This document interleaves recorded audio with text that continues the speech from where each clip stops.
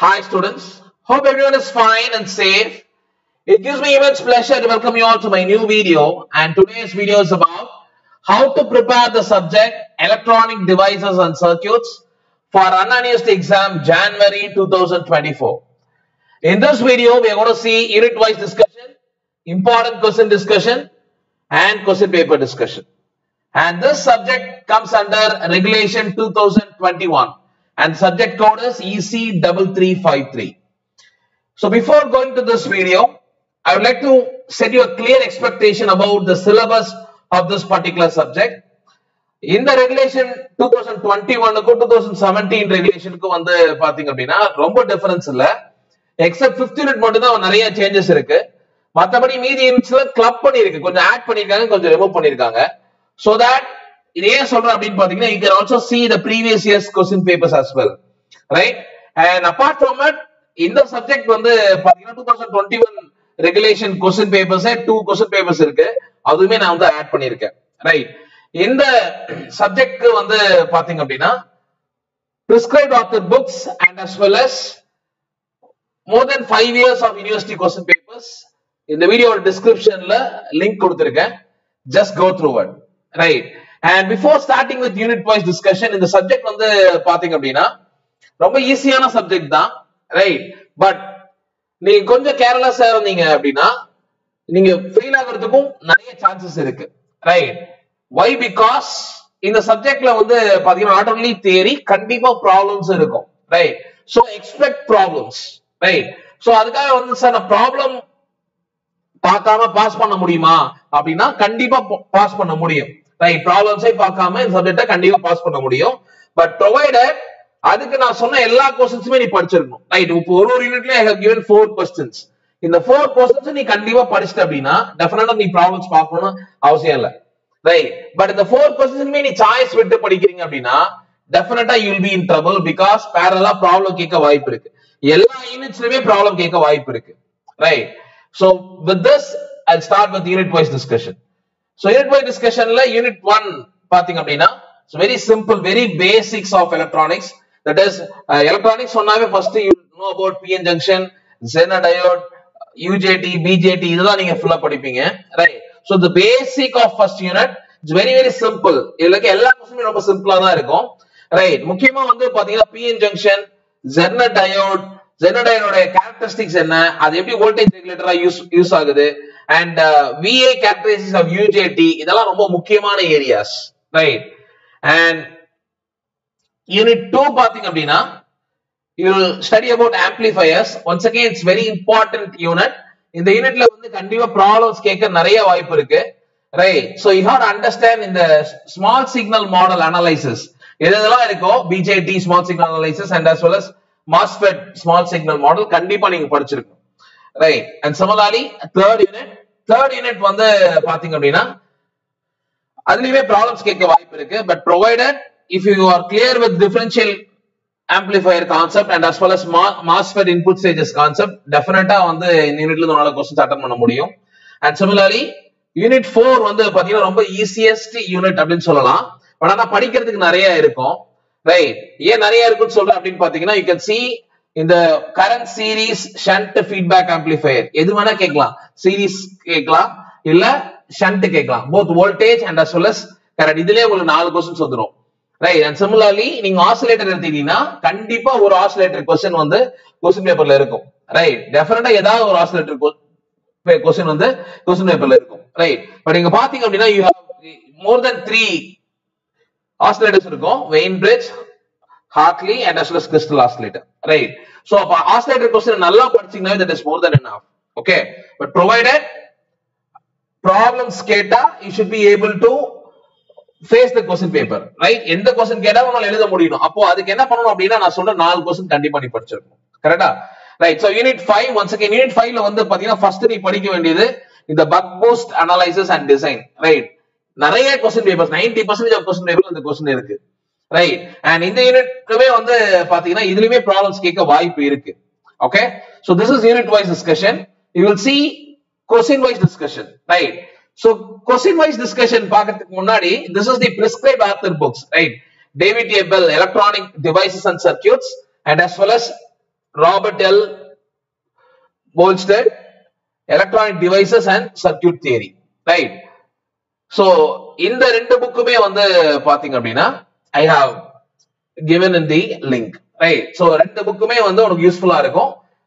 So prescribed author books use பண்ணி படிங்க, so that அதுல இருக்க diagrams, அதுல இருக்கிற equations எழுதுனா you will get more marks, right?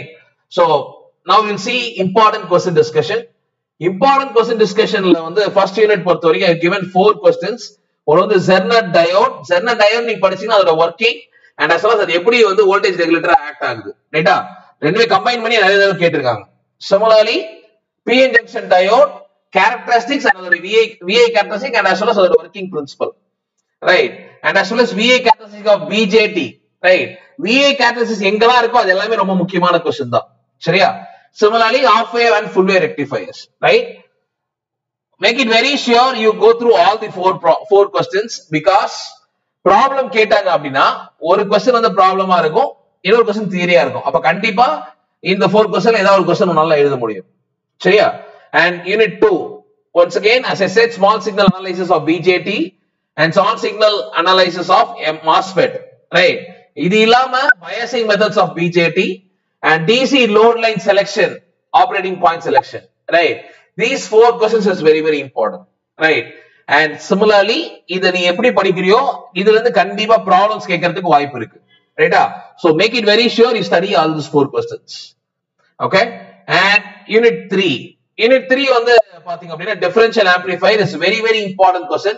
85% of question paperல கண்டிப்பா இந்த question இருக்கு, right? Common mode and as well as difference mode analysis, right? Differential amplifier very important question, right? And similarly single tune amplifier, double tune amplifier, staggered tune amplifier, இது மூணுமே படிச்சு வச்சுக்கோங்க, because கண்டிப்பா unit 3 ல problem கேட்க நிறைய வாய்ப்பு இருக்கு, right? So இது வந்து பாத்தீங்கன்னா மெயின் ஆபரேஷன் என்ன, எப்படி டிஃபரன்ஸ் இருக்கு, சிங்கிள் டியூன் என்ன, டபுள் டியூன் என்ன, ஸ்டாகர் டியூன் என்னன்னு படிச்சிட்டீங்கன்னா that is more than enough, okay? Once again I'm given only 4 questions. And unit 4 பொறுத்த வரைக்கும் வந்து பாத்தீங்கன்னா you can see here Wien bridge oscillator, Hartley oscillator and Colpitts oscillator, right? Similarly இங்க வந்து பாத்தீங்கன்னா voltage series, current series feedback amplifier, voltage shunt, current shunt feedback amplifier.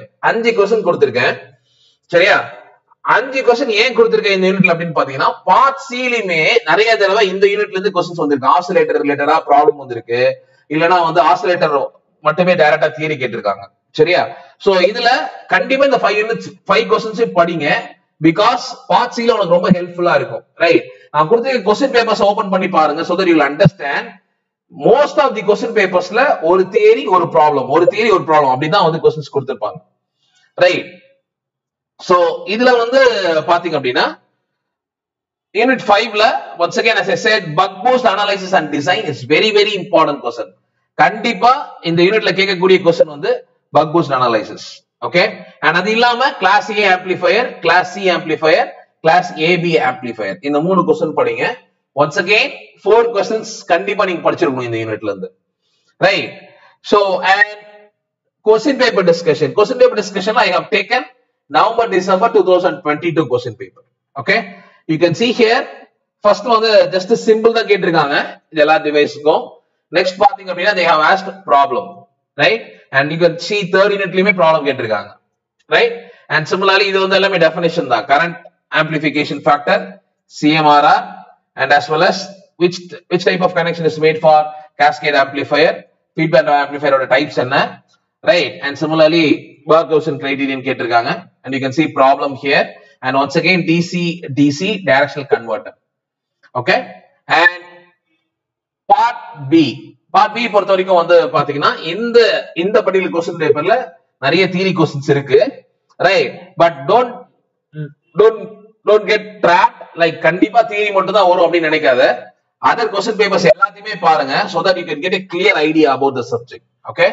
so describe unijunction transistor working theory, அப்படி இல்லனா Zernut diode அது எப்படி voltage regulator act ஆகுது ரெண்டுமே கேட்டிருக்காங்க, right? So Zernut diode principal தெரிஞ்சிருக்கணும், and as well how it is working as a voltage regulator, right? and you can see here second unitல 12th question என்ன கேட்டிருக்காங்க அப்படினு பார்த்தா CE CB CC configuration, right?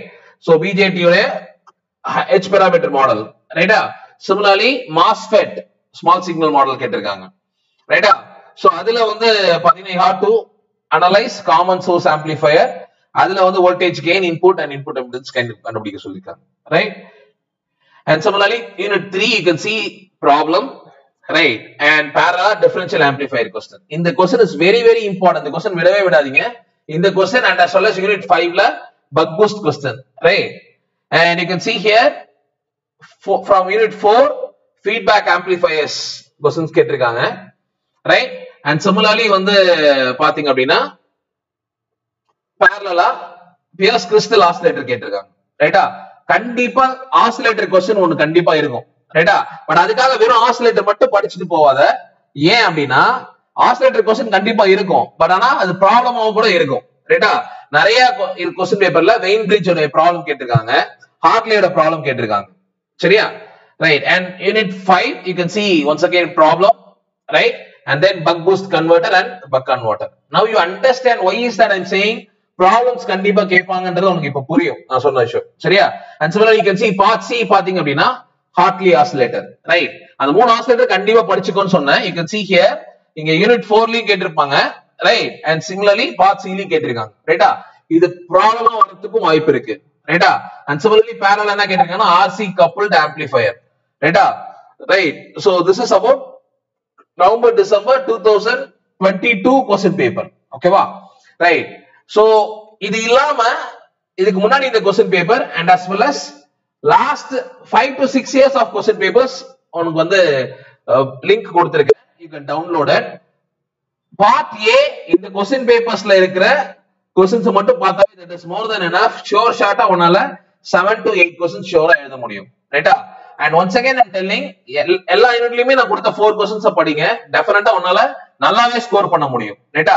Don't neglect any questions because if problems is asked you will be in trouble. Okay, so today what we have seen is we have seen the important questions for electronic devices and circuits, right? Hope this video will be very useful for you. All the very best my dear students. Thank you. Thank you students. Thank you for watching. கண்டிப்பா இந்த video உங்களுக்கு எல்லாருக்கும் ரொம்ப யூஸ்ஃபுல்லா இருக்கும் நம்புறேன். Subscribe Passionate Professor and keep learning. Thank you very much.